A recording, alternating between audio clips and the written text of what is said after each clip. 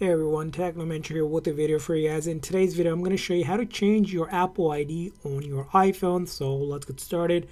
So first thing you're going to do is go into your setting, and then you'll see your Apple ID that's signed in. You're going to tap on that. Now what we need to do is first sign out of this one. So you're going to go to the very bottom, and there's an option that says sign out. So you're going to click on sign out. And then you need to enter your Apple ID password, which I'll do right now. And once you enter your Apple ID password for that account, you're going to click on turn off up top here.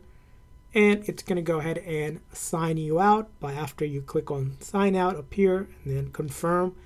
And basically it's going to remove your iCloud data from this phone with that account so that you can sign in with the new account now.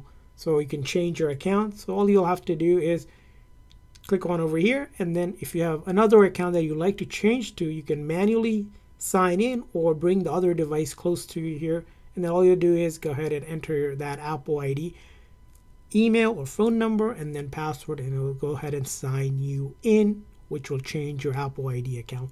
Now another place you also want to check out is if you did this in the App Store here. So the App Store is where you're downloading apps. Sometimes it can have a different account, so you go open up App Store, click on your profile, and then you're going to make sure you're signed in with the new account. If you're signed with the old one, you need to sign out and sign into the new one, just like that.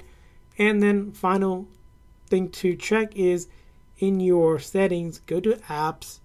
And then from the apps here, two apps you're going to look at: messages. First one, you're going to make sure you're signed in with the new account there. And then FaceTime. So these are so people can reach you with your new Apple ID account as well.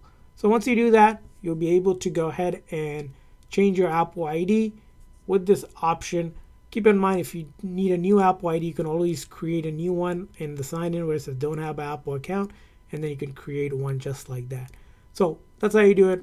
I hope this video was helpful. If so, please consider a like and subscribe button for more tips and tricks. We'll see you guys next time.